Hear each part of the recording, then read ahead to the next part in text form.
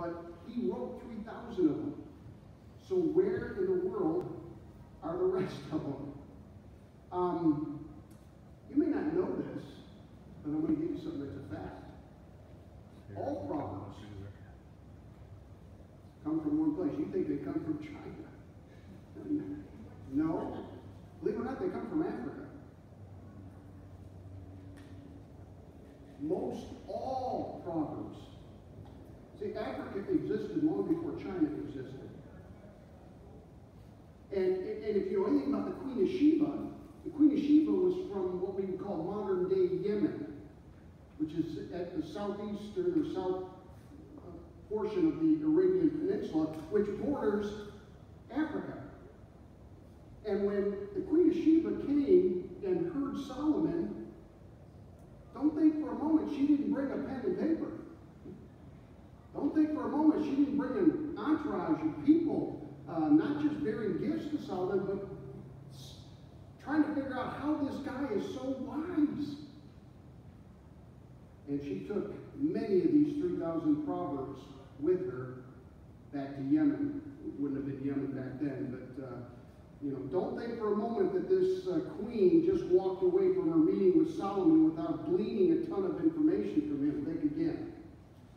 The Bible says in 1 Kings 10, 4 through 7, it says, "And when the Queen of Sheba saw all that Solomon's wisdom did, and the house that he built, and the meat of his table, or the food that he was able to provide all the servants, and the sitting of his servants, and the attendance of his ministers, and their apparel, and his cupbearers, and the accent by which he went up into the house of the Lord, there was no more spirit in her." She came in with this reservation. She's heard from all over the world, corners of the world, that this guy Solomon there is no equal to him. So she had to go find out for herself.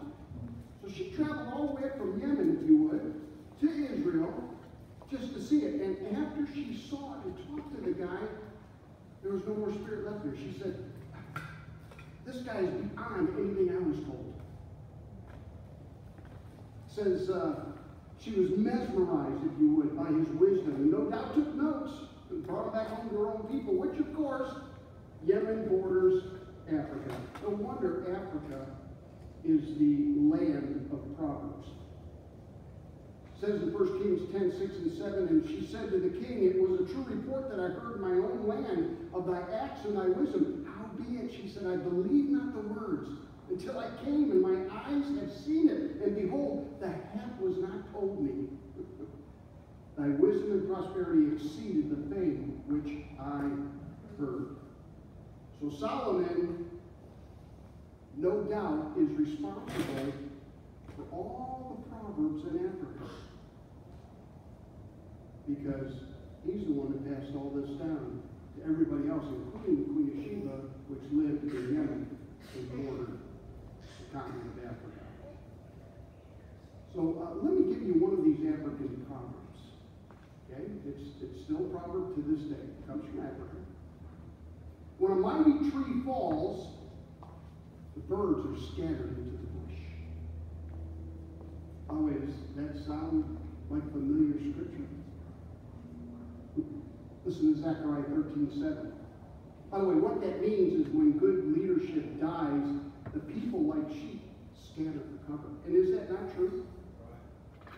You know, Alexander the Great, the whole reason he won control of the entire world is because he told his men at Issus, that's where he faced the Medo-Persian king. The Medo-Persian king had 200,000 soldiers. He had 20. 10-1 against Alexander the Great. Alexander the Great said to his men, "We're only going for one guy here. I don't care how many men we lose, we're going for one guy. We're going for the leader. We're going for Darius. We get him, we cut the head off the snake, and everybody will scatter." It was even a proverb in Alexander's day. Listen to Zechariah 13:7, because these African proverbs really do come from Scripture. "Awake, O sword," Zechariah says, "against my shepherd and against the man that is my fellow." Of course, this was quoted in the New Testament concerning Christ. "Saith the Lord of hosts, smite the shepherd, and the sheep shall be" what? Scattered. See, this African proverb parallels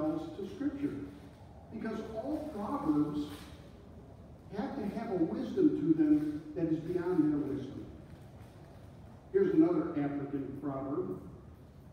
No matter how long, this one's funny. No matter how long a log stays in the water, it does not become a crocodile. Now, that's a simple proverb, but it has great meaning to it. It means you will always be who you are, regardless of how long you fake your character. Ooh. By the way, doesn't that sound like something that comes from Scripture? It does. Listen to Jeremiah 13:23. Can the Ethiopian change his skin, or the leopard his spots? Then may ye also do good that are accustomed to do evil?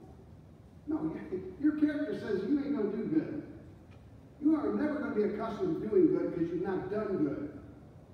You are who you are. You can't fake that. You see, these African proverbs no doubt originally came from Solomon, and most likely his visit with the Queen of Sheba, who took back most of these proverbs like everybody else. And of course, they border Africa, they all went into Africa. You say, well, what are you getting at? Well, here's the point of the entire message tonight. No matter who wrote these proverbs, we know who wrote the Proverbs in the Bible, but no matter who wrote all of these proverbs, a proverb, be it inspirational or just informational, now listen, is always defined as a short sentence based on long experience. Catch that.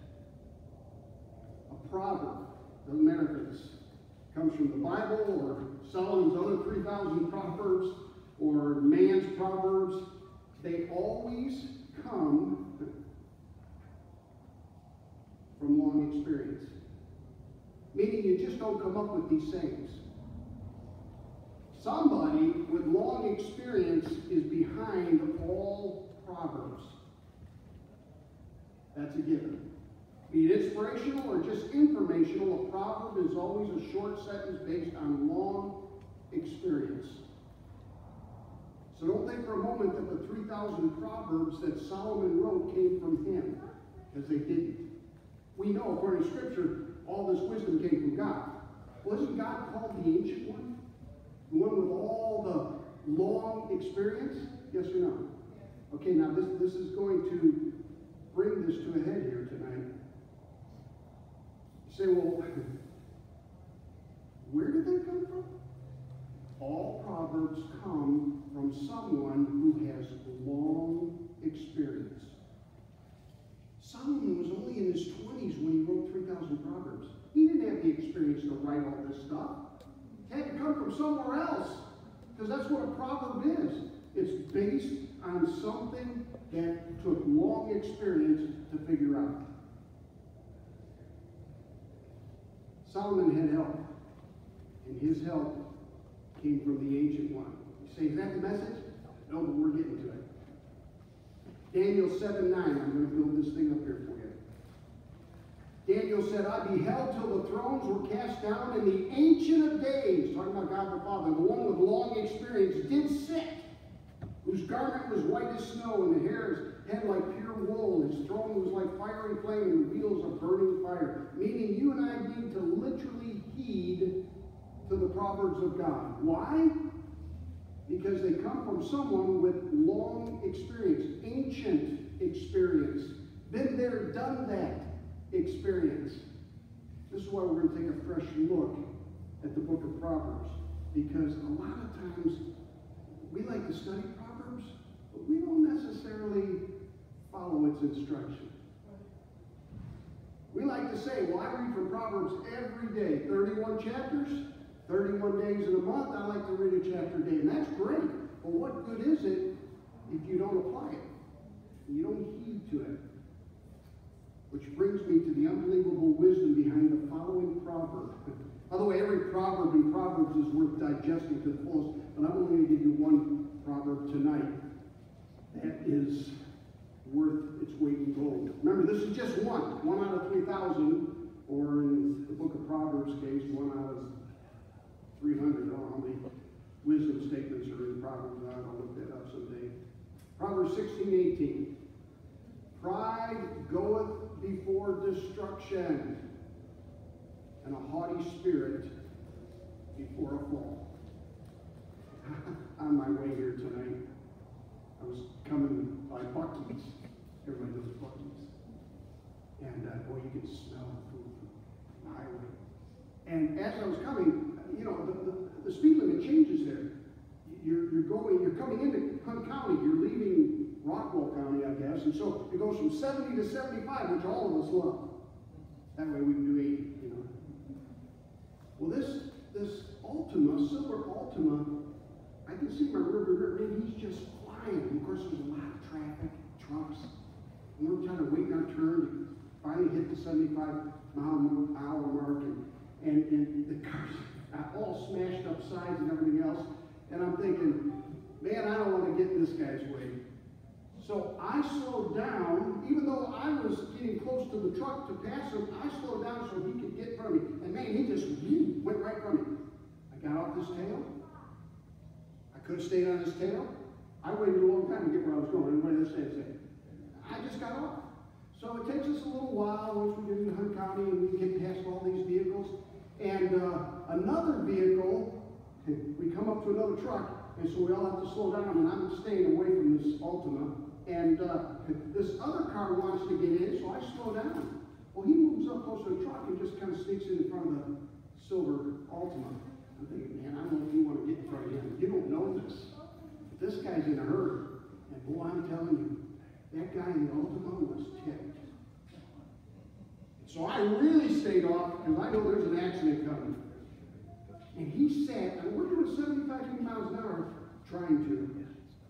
And he sat on that, it was a black Mercedes convertible, sat on that guy or that girl's tail until they got past the truck, and the person in the Mercedes finally pulled over.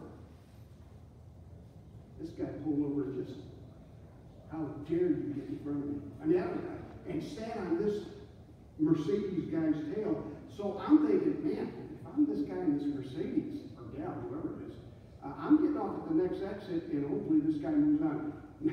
And this person gets off, and that thing follows him.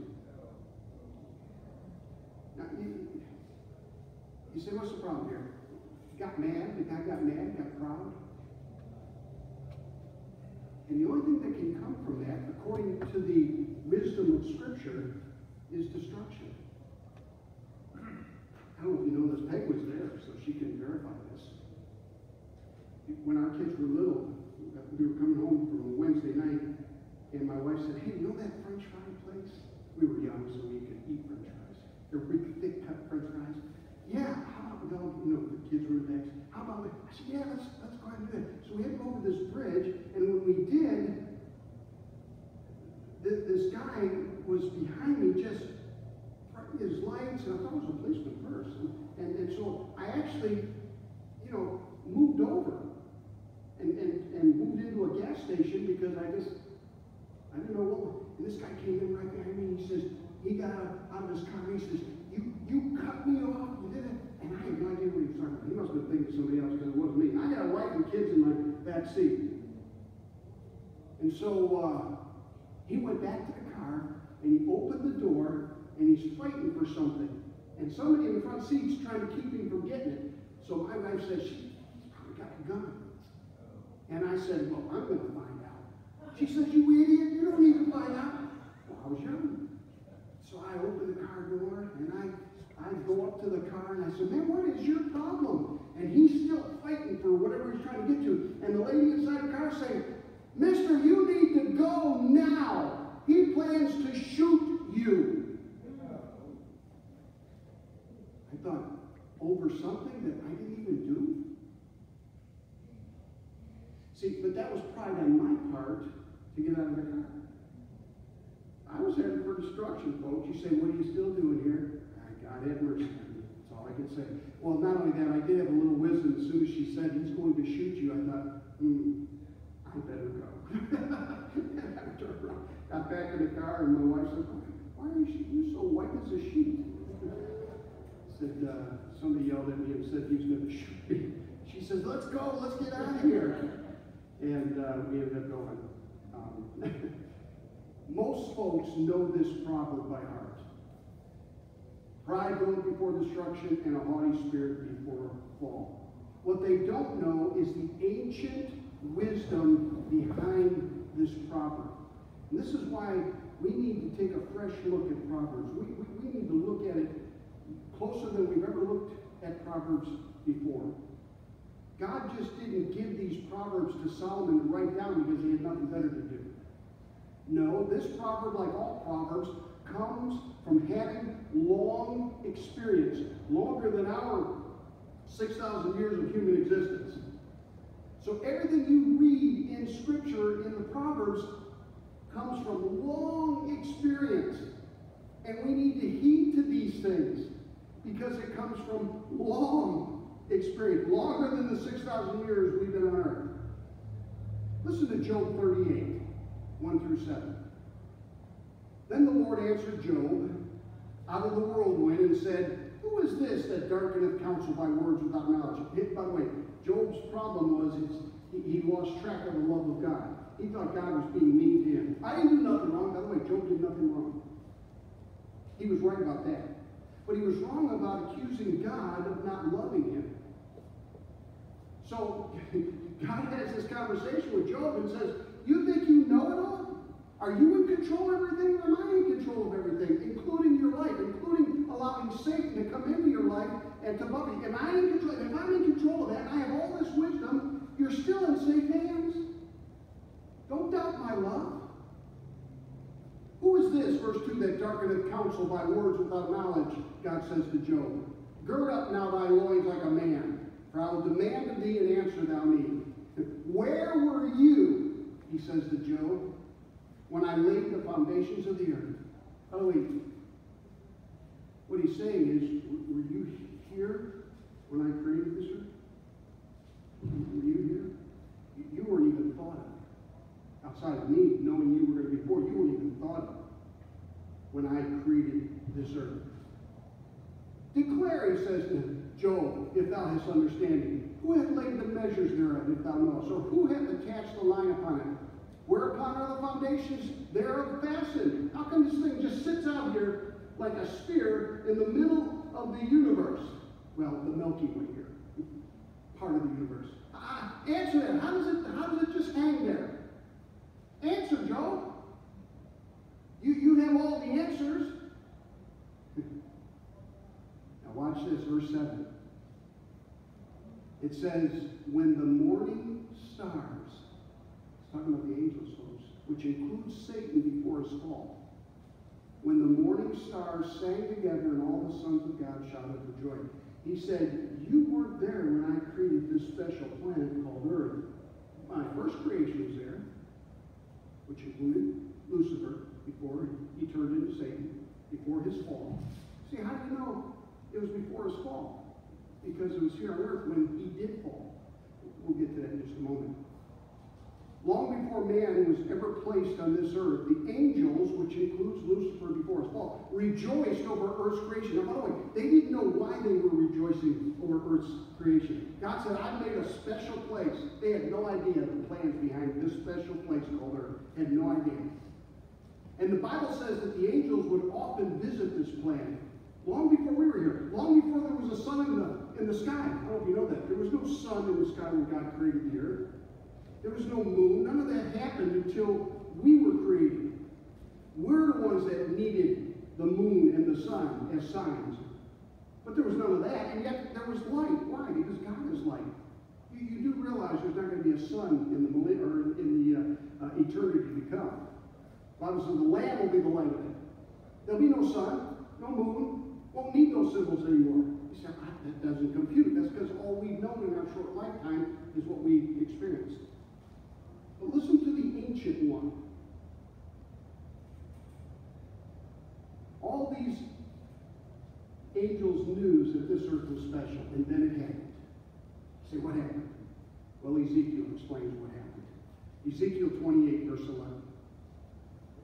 Moreover, the word of the Lord came unto me, Ezekiel, saying, Son of man, take up a lamentation upon the king of Tyrus. Now, this isn't literally the king of Tyrus, because the king of Tyrus has never been in the Garden of Eden.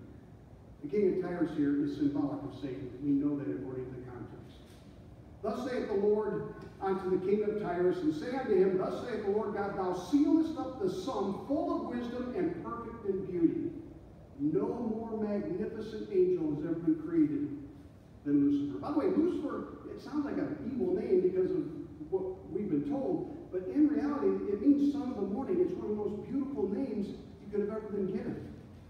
Now, nobody would name their child Lucifer, okay, because its connotation is it's parallel to Satan, which is true. But the first name given to him was a beautiful name, Lucifer, son of the morning. You are the brightest. He would be the North Star of today. He said, wait a minute, there's a star brighter than the North Star, and it moves. North Star is fixed. Well, what you're talking about is Jupiter. It's a planet. It's not a star. Yes, it is brighter than the North Star, yeah, but it's a planet. So, and that's the reason it moves, whereas the North Star doesn't. It's fixed. Here's the point. This angel, greater than Michael, Gabriel, and all the other angels, so how do you know that he was greater than all? Because read the book of Jude. When contending with the devil over Moses' body, remember when Moses died and they buried him in the mountain, and the devil said, listen, we need this, all these people are people worshipers. They're going to worship this man Moses that brought him out. So we need to let them know where he's buried so they can make a shrine for him and you know, do all these wonderful things. And that's not who we're supposed to worship. So God sent down Michael and Gabriel and some other angels to tell Satan, you cannot let the people know where I buried Moses. They said, yeah, but you're talking about Lucifer. Lucifer is 100 times greater than any of us, and we're archangels. Lucifer was is the most magnificent creature. That's why you don't mess with him. Even these other angels don't mess with Satan. So I'd be careful about how you talk to Satan. Oh yes, greater is he that is in you, the Holy Spirit, than he that is in the world. I would be careful how you address this greatest creature. Someday you'll be greater than him, but not now. And when will I be greater than him? When you get your new resurrected body.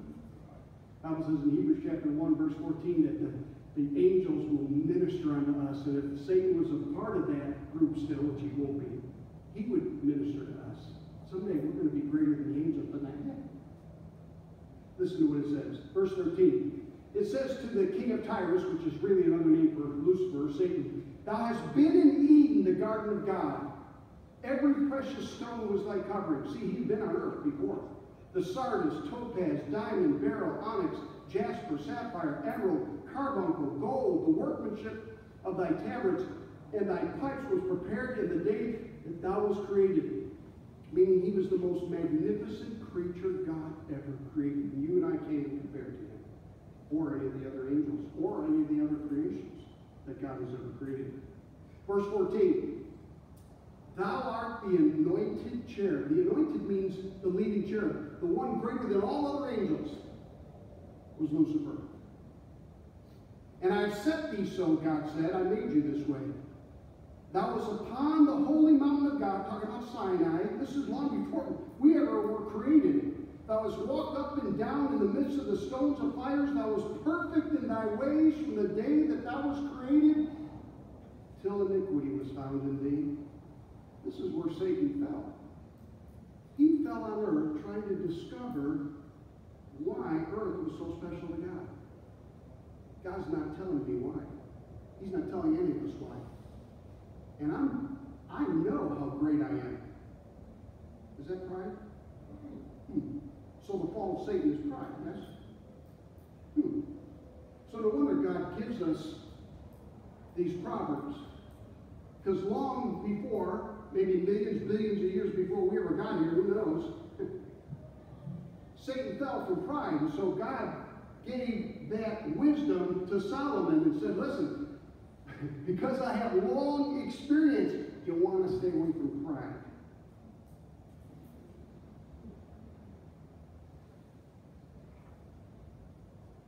Long before we were ever created on this special planet called Earth, Lucifer was visiting it. And this is when he fell. And by you say, well, how did he fall? Pride. Is that described anywhere? Yes. Isaiah chapter 14. Look at verse 12. I'm coming to a point here. How art thou fallen from heaven, O Lucifer, son of the morning? How art thou cut down to the ground, which didst weaken the nations? For thou hast said in thine heart, I will ascend into heaven, I will exalt, what's those next two words? My throne. You don't realize this, but Satan was given a kingdom long before we were here. We're the ones that were the kings of everything until Adam turned over our governorship of the world to Satan. He had his own kingdom long before we were ever created. This guy was something. The Bible says, for thou hast said in my heart, verse 13, I will ascend into heaven. I am so greatly created. I'm going to take over my Creator. You say that doesn't happen with the creatures of God. Oh, have you not been to any of the universities here in America today? Who mock that there is even a God and laugh at the scriptures? There's nothing new under the sun. He said, for thou hast said in my heart, I will ascend into heaven, I will exalt my throne above the stars of God, all the other angels. I will sit. And by the way, he was so magnificently created that he convinced a third of all the angels to follow him. Only 66% of the angels that have been created are still following God. A third of them are following him, and those are your demons.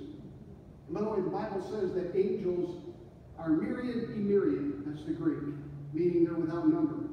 We, on the other hand, there's only been about 15 billion people on planet Earth. There's about 8 billion right now. But since man started in the garden 6,000 years ago, 7 billion have come and gone, according to statisticians. And there's about 8 billion there. So about 15 billion altogether. Compare our 8 billion human beings with an innumerable amount, 1/3 of an innumerable amount of angels. A lot of demons there are folks. He said, I will ascend above the heights of the clouds. I will be like the Most High. Satan said, or Lucifer said, who became Satan. And yet God says, you shall be brought down to hell to the sides of the pit. So you say, we do know what did in Satan. Yeah, it's pride. It's pride. Yet how many of us actually look at this verse and say, you know what? This thing comes from long experience. No wonder he gave it to Solomon to give to us, and we just kind of brush past it and say, well, that's a good saying, and yeah, it's probably true, but, does it really apply to me? Yeah. If you only knew how much it applies to us. Pride is the number one killer. I was telling the folks this last Sunday. I said, there's certain people that bring the best out of me spiritually. Just like hopefully there's people in you. But the best someone can bring out in any of us, spiritually speaking, is humility. If we walk away from being with another believer humble, they brought the best out of you. The Bible says in Proverbs 6, these 6 things doth the Lord hate, yea, 7 are an abomination unto him. First thing that's mentioned, a proud look. God hates pride. But see, whether he spells that out for us or not, he's given us this proverb that comes from long experience, because he saw what happened to Satan when he fell because of pride and the destruction that he's facing for all eternity future, and begs us to take a fresh look at all the proverbs that come from long experience, not just this one verse in Proverbs 16, all the proverbs, and to heed them. You say, well, how in the world do I keep from being proud? Well, the Bible says there's 9 different ways to practice humility. Oh, I didn't know that. Yeah, it's in Scripture. Well, I didn't know that. How come you know that? Because a long time ago, I decided I did not want to be proud, and I'm going to find out how not to be proud. You say, give me one of the ways to be humble. 2 Chronicles 7:14. My people which are called by my name shall humble themselves and pray. Prayer. If you don't have a prayer life, I'm not picking on you, but if you don't have a prayer life, you're not practicing humility. Say, oh, it's no big deal. As long as I'm saved and I'll get to heaven. Yeah, you will. But you have a greater chance of becoming proud somewhere along the line than those who pray. You say, there's 9 different ways. And by the way, one of the 9 ways is mentioned more often than the other 8 ways put together. So that's the one you really want to focus on. Which one is that? Don't you want to know the other 6 or 8? Yeah, give them all to me. Well, I'll give you one more. Fasting. Yet how many Christians fast? I'm not picking on Christians. And by the way, God only asks us to fast for a 24-hour period. So I know people in the Bible that fasted 40 days. Yeah, Moses fasted. Jesus fasted 40 days. Some people fast 3 days. I have fasted as long as 7 days. And that's a killer.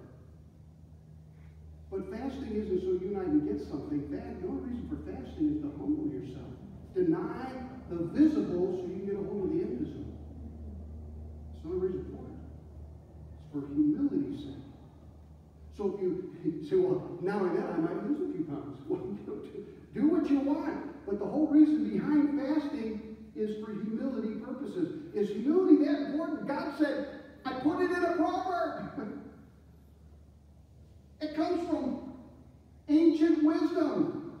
It comes from long experience, longer than you've been here. So take a fresh look, if you would, at all the Proverbs. And start to reconsider what you're reading and start applying these things because it comes from long experience.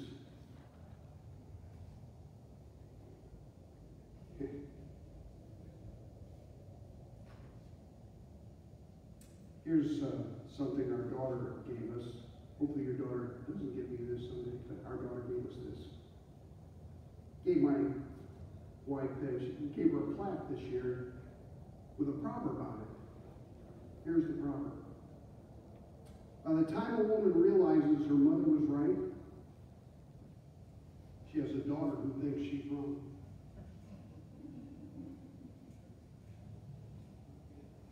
It is a good one. It's true. They don't realize we're right, even though we've got more long experience than they do as kids. But they don't realize we're right until they become adults. And then they slap their heads and say, what was I thinking? I think we've all been there, done that. But see, you don't have to be there to do that. If you would just go to the Proverbs now, take a fresh look at all the Proverbs and start studying each one and digging as deep into them as you can because there's long experience behind each and every proverb that God has given us. I just gave you one tonight.